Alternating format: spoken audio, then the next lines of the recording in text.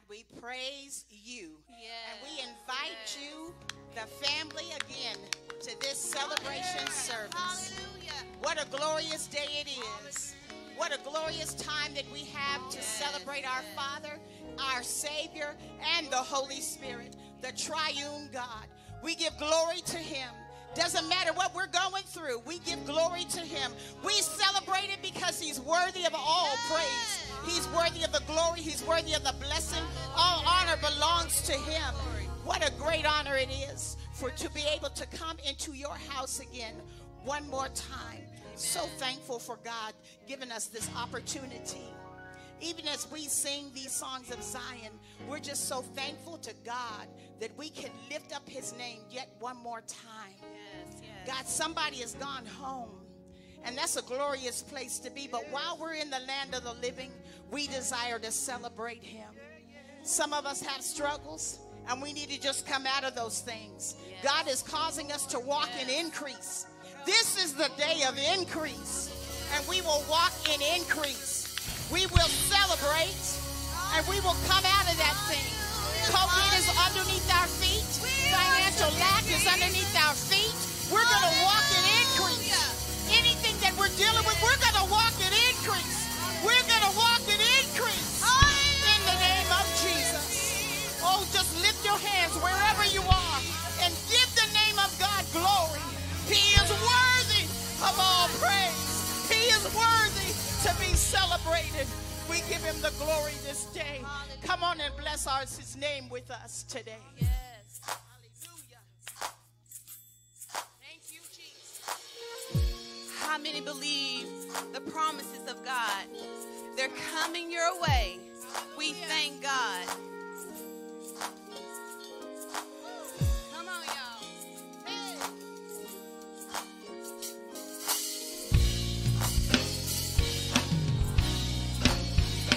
I trust you, Lord. I'm living In overflow. I believe So I sow my seed. I'm walking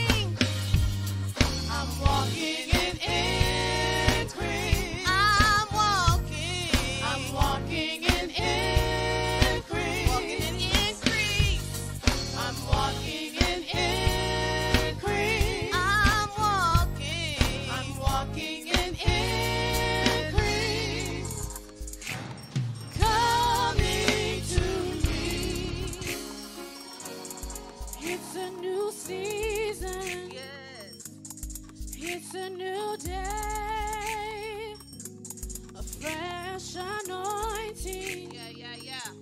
It's flowing my way. It's a season of power and prosperity. It's a new season. It's coming to me. It's a new season. It's a new day. A fresh anointing. It's flowing my way. It's a season of power and prosperity. It's a new season. Yes. It's a new season. Hallelujah. It's a new season. It's a new season. Come on. The devil's time is up. No longer will he bother me. Yes. 'Cause the controller of the universe, he bothers me. And it's transferable. My children will be free. It's a new season. It's a new season. All that was stolen is returned to you 100-fold. Tried in the fire, but you're coming out. Go, cling to his hand. Yes, every promise take a hold. It's a new season. It's a new season. It's a new day. A fresh anointing. It's flowing my way. It's a season of power and prosperity. It's a new season. It's a new season. It's a new season. It's a new season. It's a new season. Yes. It's a new season. It's a new season. It's a new season. Come on. I'm coming out. Yes. Yes. Yes. I'm coming out. I'm All right. coming out. I'm coming out. I'm coming out. I'm coming out. All that was stolen is returned to you 100-fold. Tried in the fire, but you're coming out. Go, cling to his hand, and yes, every promise take a hold. It's a new season. It's a new season. It's a new day. A fresh anointing. It's flowing my way. It's a season of power and prosperity. And your ladder will be greater. Your ladder will be greater. Your ladder will be greater than the rest. Your ladder will be greater. Come on. Come on. Come on. Your ladder will be greater. Your ladder will be greater than the rest. Your ladder will be greater.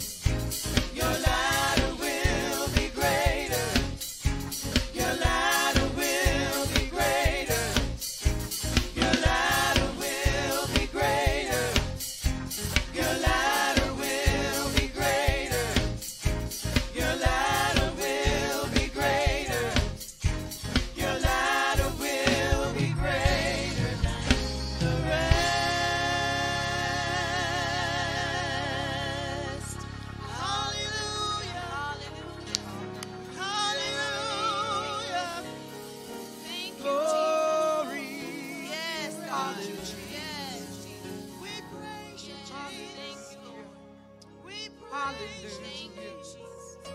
Hallelujah. Hallelujah. Hallelujah. Yeah. Hallelujah. Hallelujah, Jesus. Thank you. Hallelujah.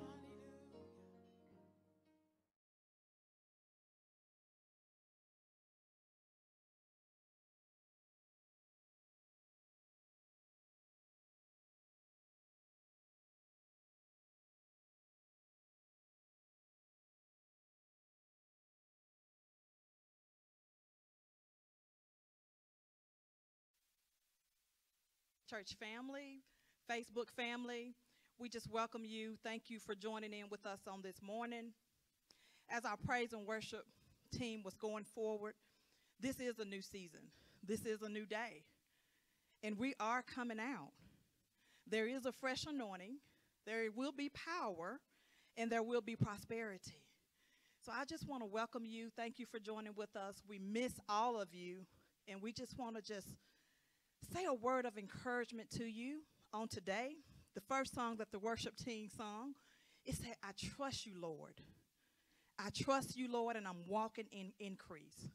And I just want to encourage someone today that Proverbs 3 and 5, it tells us to trust in the Lord with all of our hearts and lean not unto our own understanding, and acknowledge him in all of our ways, and he shall direct our paths.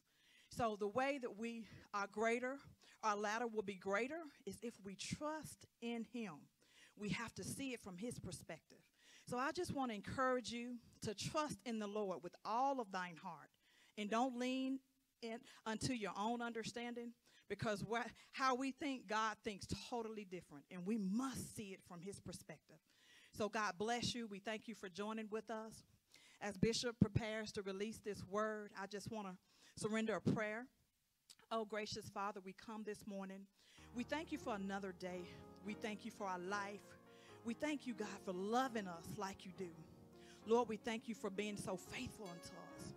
We lift up the man of God, Bishop John C. Brown, to you this morning. We ask that you just have your way in him, God. Holy Spirit, reign in this place this morning. Speak a word to your people, that one may be helped, one might be delivered, and one might be free, God. Change our mindset, God. Help us to do your will and not our way. We love you with all our heart, God. And I just ask you right now to deal with the man of God and help him to release this message, God. I cover him in the name of Jesus. I plead the blood of Jesus over his life. Lord God, help him to surrender to you.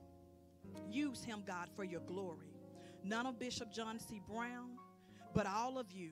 Holy Spirit, have your way. Speak to us this morning. We need a word, God. Speak to us. In Jesus' name I pray. Amen. The scripture is Romans 12, 1 through 4. And it reads, I beseech you, therefore, brethren, by the mercies of God, that ye present your bodies as a living sacrifice, holy, acceptable unto God, which is your reasonable service. And be not conformed to this world, but be ye transformed by the renewing of your mind, that you may prove what is good and acceptable and perfect the will of God. For I say through the grace given unto me, to every man that is among you, not to think of himself more highly than he ought to think, but to think soberly, according as God hath dealt to every man the measure of faith. For as we have many members in one body, all members have not the same office. Amen. Praise the Lord. I just want to praise the name of the Lord for a brand new day that wasn't promised to us. This is a day that God has given us, another day of mercy, another day of grace, another day where we can lift up our hands to God and offer up a sacrifice of praise with the fruit of our lips. This is the day that the Lord has made. We want to thank you for joining us this morning, on listening, all you audience listening in this morning, to all our Facebook fans and followers. We we honor you out there.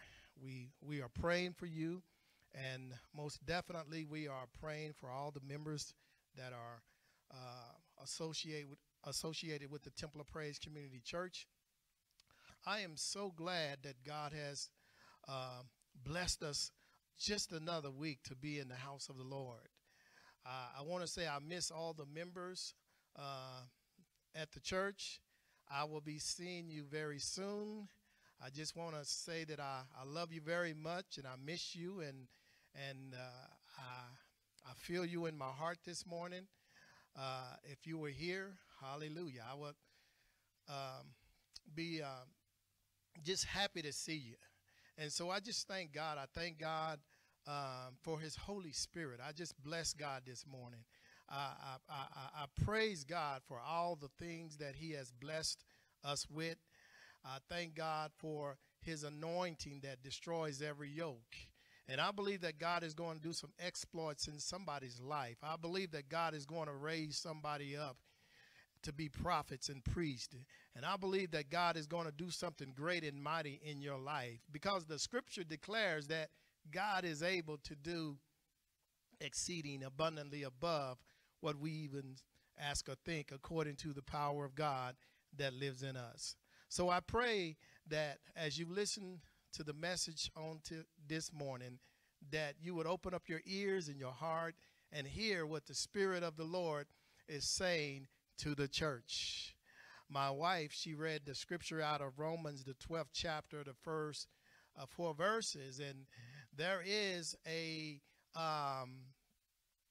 way of lifestyle that God desires us to live. And it is very important that we as believers, we as people of God, honor God with our bodies. It is very important and vitally necessary that we be a living sacrifice, holy and acceptable unto God, which is our reasonable service. And if I was going to leave a thought with you on this morning, my thought would be to change your thoughts, and it will change you. Change your thoughts, and it will change you. I found out in my study that psychologists teach us that there are 2 mental laws that contribute heavily to our mental state of being. In other words, whether we're happy or whether we are sad, they are, first of all, number 1, the law of concentration, and number 2, the law of substitution. The law of concentration, it states that whatever we dwell upon grows in our own life experiences.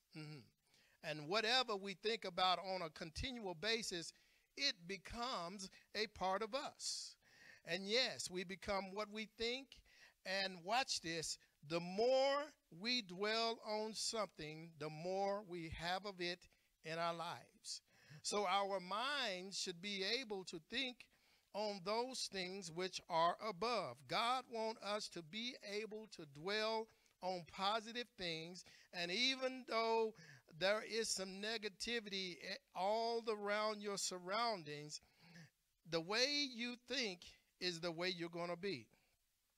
Because the law of substitution states that our conscious mind can only hold one thought at a time. It makes no difference to our mind whether the thought is negative. It doesn't matter, or if it's positive, it can only hold one at a time.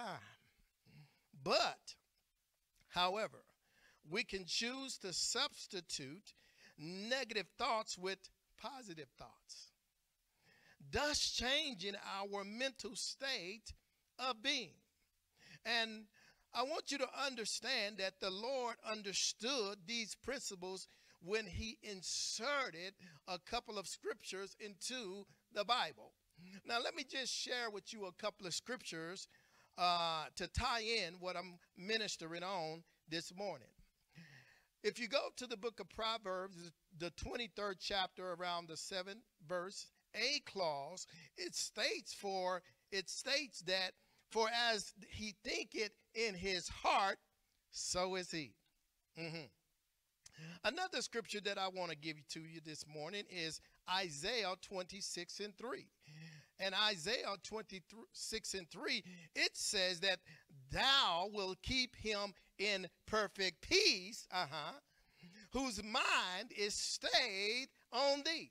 Because what? He trusted in thee. Where is your mind this morning? Is your mind on negative things? Is your mind on positive things? Do you ever think of the goodness of the Lord? Do you know that if you can just sit down and think about the goodness of the Lord and how he brought you out of some situations, don't you know that you can stay out? Because your mind, hallelujah, is powerful. Glory to God. Now, here is where the rubber meets the road. We are what we are because of what we have allowed ourselves to concentrate on. If you find yourself an old, crabby, miserable, a negative person that nobody likes to be around, guess what? You're that way because you have allowed yourself to feast on a negative diet of crabby, miserable, negative thoughts. Let me use another example. If you bake a cake and it doesn't turn out like you want it to, you can blame the oven that you put the cake in all day long. But that won't change the outcome of your next cake. If you want to change the outcome of the next cake, you got to change the recipe. If you find that you're not the person that you want to be, you can blame your circumstances all day long, but that will never change anything. If you want to change the recipe of your life, try substituting negative thoughts with positive ones. And you know what? If you'll concentrate on what's right in your life instead of all the wrong things, what's good instead of what's bad, what's sweet instead of what's bitter, you'll find yourself a totally different person. And the only thing that changed was you. Lord, I bless you because I am the head. I bless you, God, that you have called me the head and not the tail, that you have declared that I am the lender and not the borrower.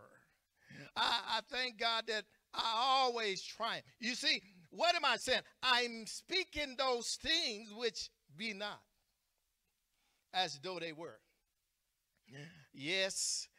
In order for transformation to take place in your life, you got to learn how to speak whatever you want from the Lord.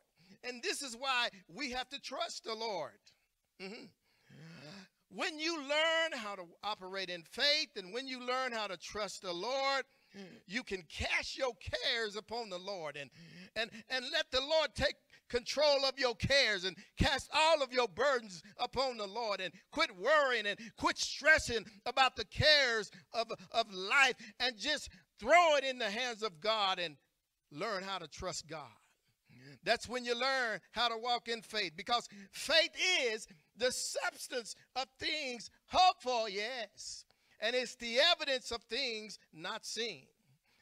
Just even when you take that same scripture and you utilize your faith and change your thoughts, the Bible says that he that cometh to God, he first must believe that he is God and that he is a rewarder to them that diligently seek him.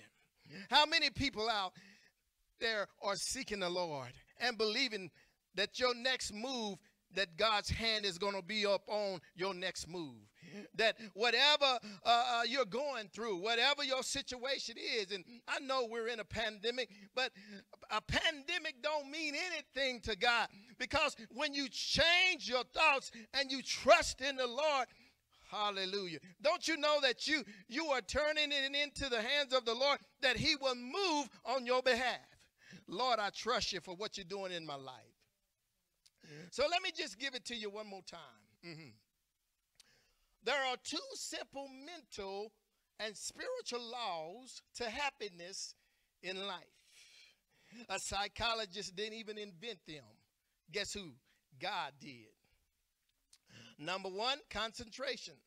Proverbs 23:7, 8 clause. One more time. For as he thinketh in his heart, so is he. Number two, substitution. Isaiah 6:26-3. Thou wilt keep him in perfect peace, whose mind is stayed on thee, because he what? Trusted in thee. You see, happiness comes when we stop wailing about the troubles we have and offer thanks for all the troubles we don't have. When I look at the next fella and I look at his cross, I don't want his cross, because his cross just may be too big for me. So, Lord, I thank you for the cross that you have allowed me to bear. Glory to God. Let me tell you this. For who has known or understood the mind, the counsel, and purposes of the Lord, so as to guide and instruct him and to give him knowledge?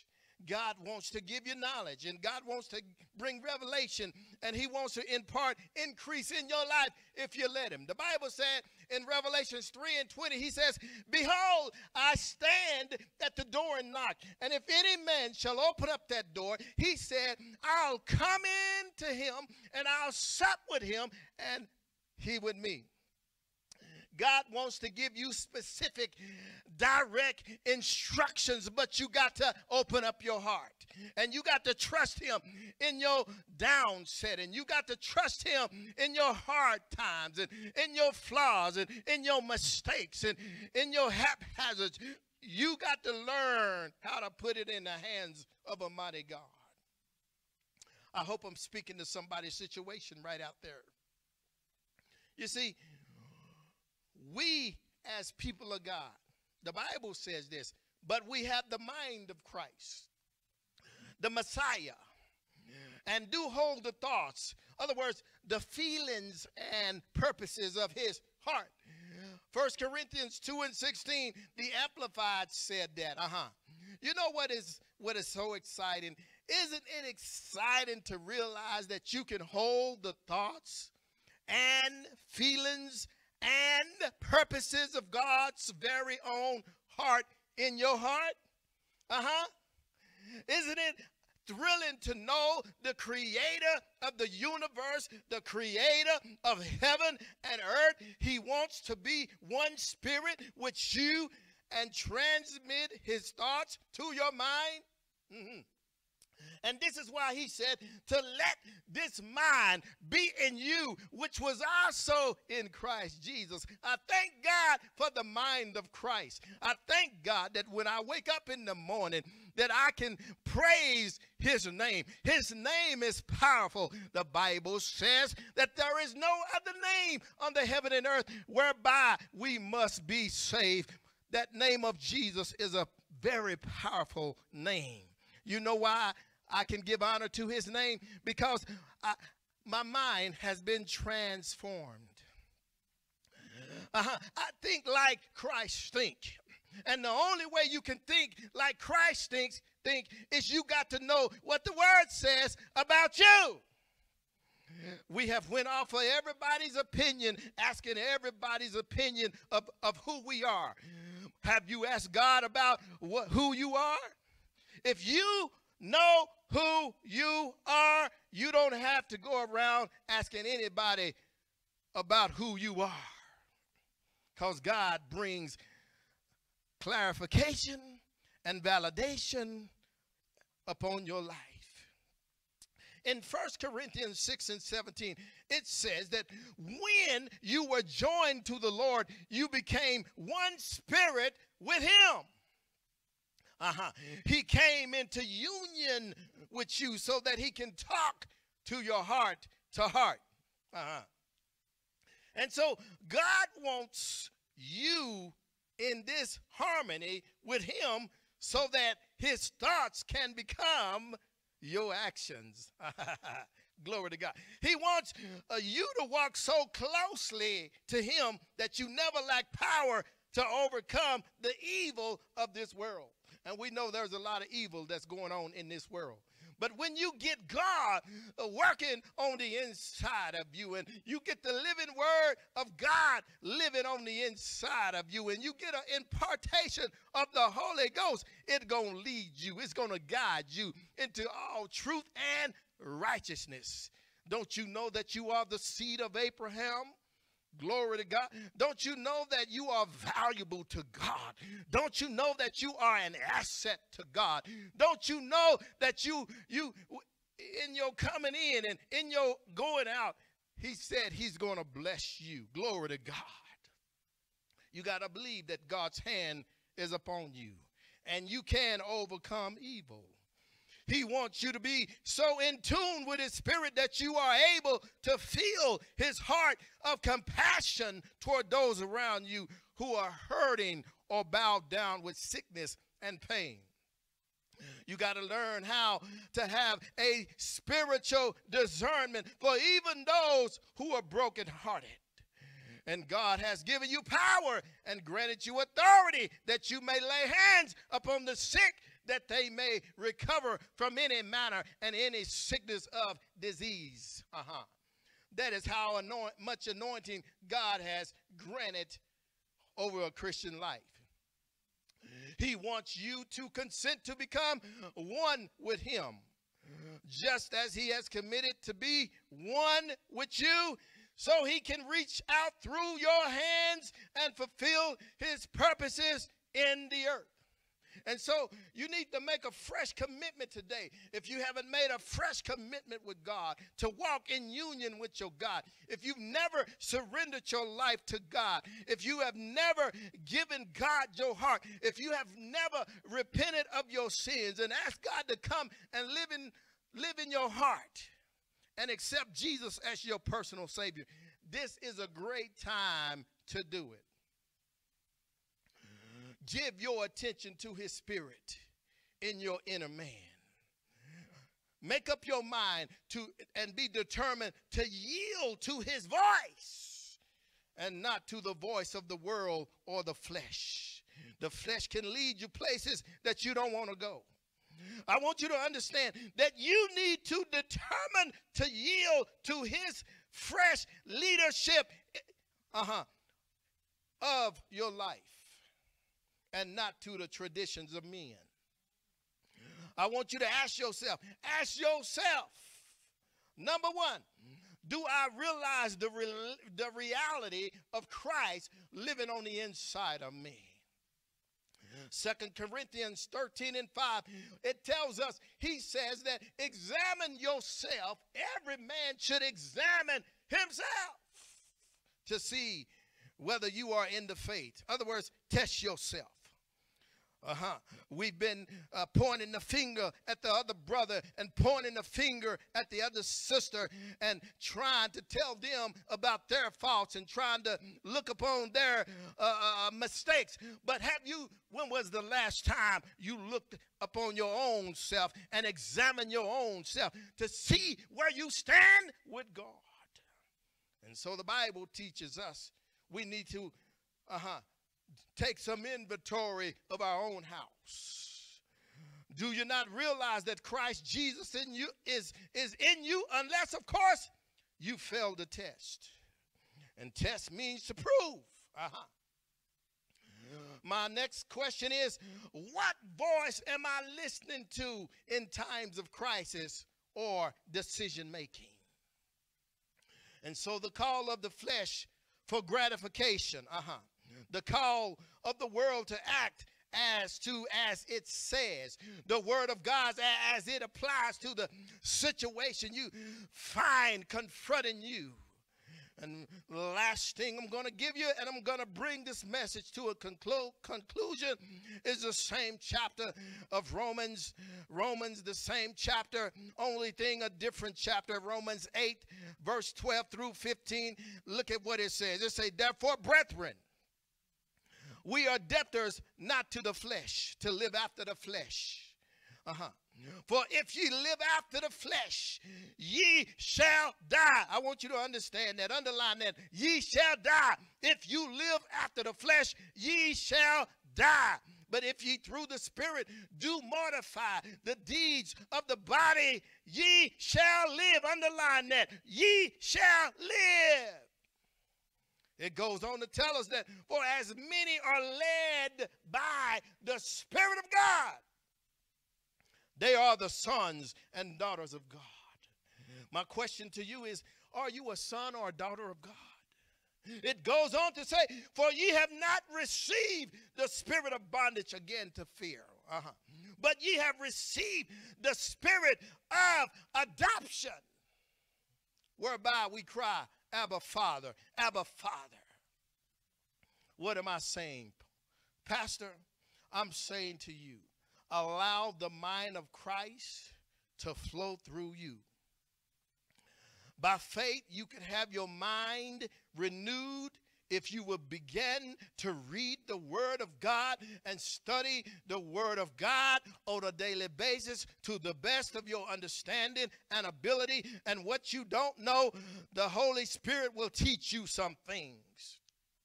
And so I want you to begin to apply that part of that applies to you in your daily responses to life. And so once again, the last thing, therefore, he says, I urge you. Brothers, he said, I urge you. In view of God's mercy, he's urging us. He's compelling us.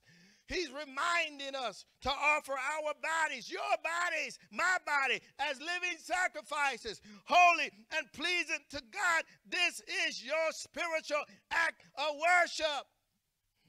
He says, do not conform any longer to the pattern of this world, but be ye transformed by the renewing of your mind. Then ye will be able to test and approve what God's will is, his good, pleasing, and perfect will. And this is a written directive of God's will. He pleads you, don't conform to the world. Change your thoughts, change your mind, change your actions, change the places that you go. If it ain't no good, don't be hanging out in places, being with ungodly people who are driving you away from your God. Maybe you may have to change the crowd that you are around. Maybe you need some brand new friends that love God with a passion. This is no time to be playing around. People are leaving this place. And some people are leaving with Jesus, and some people are leaving without Jesus. And you don't want to die and be without Jesus. You see, the last enemy that we have to defeat is the enemy of death. The enemy of death. God took the sting out of death. He conquered the grave. Yes, he did. Because death was the last enemy that he had to defeat. But dying means gain for the believer. I want you to understand that. To die means gain. The Bible said, what profit is it for a man to gain the whole world and to lose his soul? The last scripture is, for God so loved the world, he gave his only begotten Son, that whosoever believe in him shall not perish, but have everlasting life. If you want life, give your life to Jesus. This is Bishop John C. Brown, the pastor, overseer, under shepherd of the Temple of Praise Community Church. I love you, and thank you for listening on in and hearing the word of God on this morning. Peace.